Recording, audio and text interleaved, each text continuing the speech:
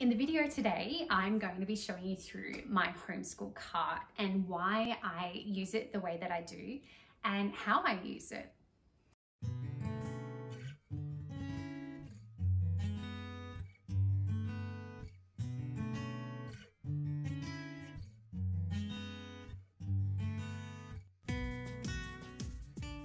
Hello, welcome. My name is Tiffany and this is Hint to Life Homeschool. I create videos all around motherhood, organisation and homeschooling, everything homeschooling. I'm super passionate about child-led learning, and I'm also really passionate about organisation, but not in the traditional sense, more in the sense of self-care and creating systems that enable this kind of lifestyle. So if those are things that you're interested in and passionate about as well, I invite you to subscribe and hit the bell from the notification button and don't miss a thing. Today, I wanted to take you through a nifty little hack that quite a few homeschool mamas have caught on to, especially lately, I've been noticing. And it is because it's kind of brilliant. This is my homeschool cart. Literally everything that you see in here is our homeschool. This has got everything we need in order to homeschool. And this is a game changer. Okay, so in my cart, we have two binders, and in these binders are everything that we need in order to homeschool throughout our day. It has all of our workbooks and it has all of our folders in which we literally keep all of our printables or work or projects or things like that for each subject. So I'll take you through that a little bit later in the video, but this is definitely something that is fantastic for families that like to move around in their homeschool. This is literally all that my daughter needs to take in order for us to homeschool if we want to go on holiday and still bring our school with us. If we want to go, outside, this is all she needs to bring. It's super easy, and I've been doing this for almost a year now, or maybe a little bit under a year. It feels like it is the perfect balance for us in terms of paper and being able to easily just keep records of our school, of my children's schooling, and being able to report and find the things that we need to at the end of the year in order to do our reports easily. And I'll take you through a tour of these particular folders and how we use them and why I've set them up the way that they are a little bit later in the video. But for now, I just thought I'd show you the reason why I've got these two shelves down the bottom here empty, because we have, a little while ago, I did a video on, I've got an organisation series. I'll put a card up in case you want to check those out in case you haven't. The fantastic thing about this cart is that it is on wheels and it can be moved around. So we use these two shelves. These are dedicated to all other subjects, like extracurricular type stuff like art, things that you need supplies for, science, things that you need, math with manipulatives, all of that kind of stuff. Everything, all of that is found in our cupboard, our homeschool cupboard. It's got toys, it's got board games, it's got our art and our craft stuff. So the reason for that is that everything that we physically need, like the little bits and pieces, all of those things that can kind of overtake your home and so easily become hard to manage or lost, they're expensive and they're hard to keep a track of. And that's why I created this system with our homeschool cart. And it's been a real game changer for us. It makes things so much easier when we have a platform to keep it on. We can move that back into the cupboard. If we don't have a chance to put it away straight away, that's okay. It'll just be sitting in this cart until we do put it away, and it will be so easy to put away in that cupboard because everything has a label and everything knows where it belongs. Like, we all know where they belong. So it's literally a 5-minute job once you've actually got it on the cart and put it to the cupboard and empty it out when you get a chance. And it's no pressure, it's out of sight, it's out of the way, and we can go about our normal day once we've done those lessons.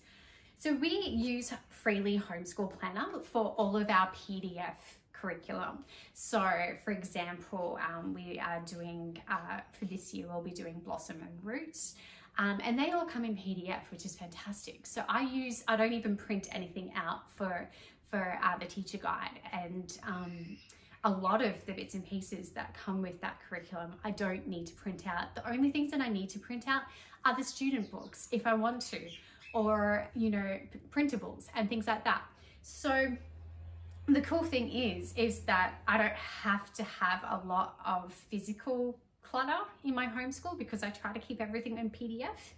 And I'll do a video very soon because I have been asked a couple of times how I actually do that, because I know it sounds a little crazy to be able to use a PDF in the way that I'm explaining, but it works really well and it saves a ton of time, a ton of money on printing out these physical things that you really only use once. Let's be real. Like, it's really hard to, you know, go to the expense of printing all these things out in color because they're so beautiful. How could you not print them in color? But to see them on a screen in color is just as good. So I don't feel that we lose anything by doing that, apart from the fact that we don't have the clutter to deal with, which is a bonus. So other than that, when I have like physical workbooks, like there's no getting around having physical workbooks, and I don't have a problem with that. It's just, they can get too much. So I try to keep it to a minimum. So math, there's definitely math workbooks that we have that we need to go through. So we keep all of that, and I use these little magazine holders. So I've got 2 magazine holders. I've got our little magnet. This is for our All About reading program. So that's got all of our work letter that stays on there. We've got our targeting spelling books that we've just gotten for this year, and our handwriting books. And I just keep a loose paper for math type stuff, and any projects that I haven't quite you know, put into the folder system yet. This is quite a big one.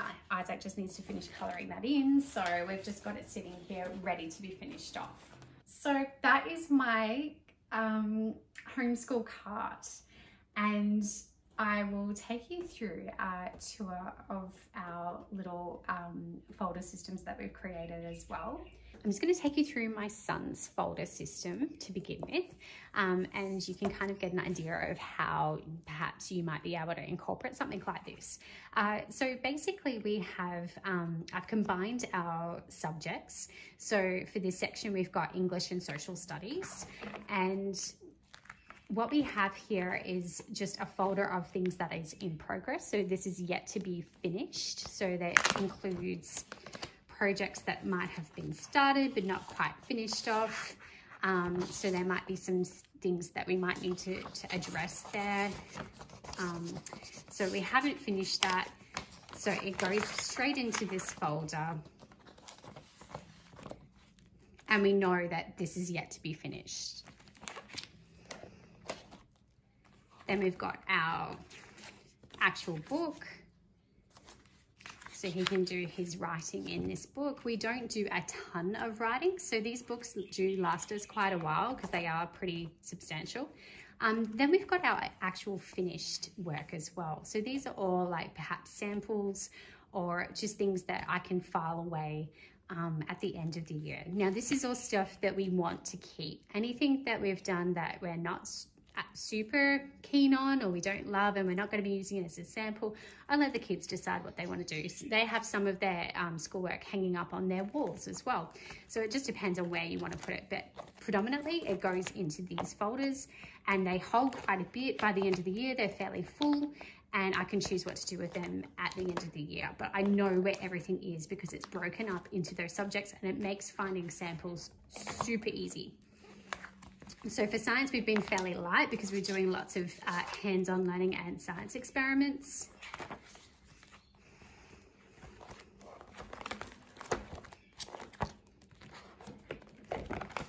So we've got art and HPE. We have also been fairly light with HPE because we've just started our subjects on puberty. So we'll be filling this up with all of our little projects that we've just started.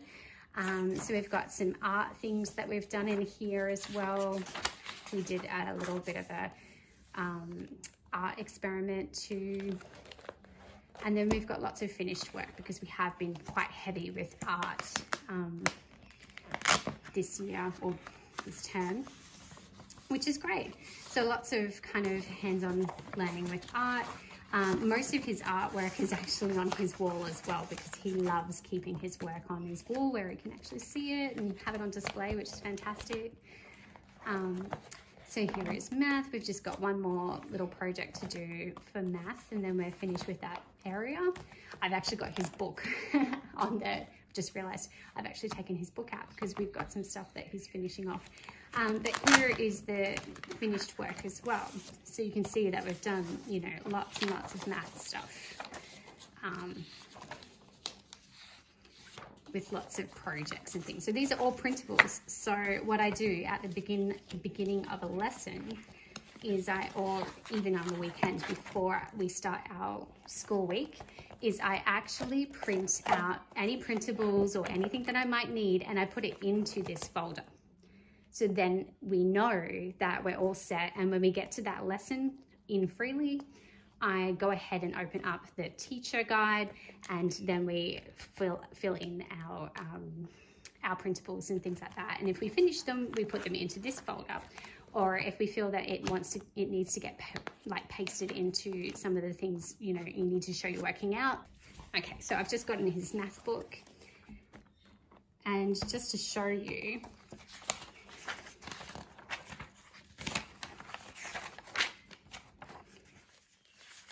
so this is one that we've been using. This is from Simply Charlotte Mason curriculum. This is like a project thing. Isaac, my son, really enjoys doing like very realistic kind of math approaches. So we tend to do lots of unit studies and things like that.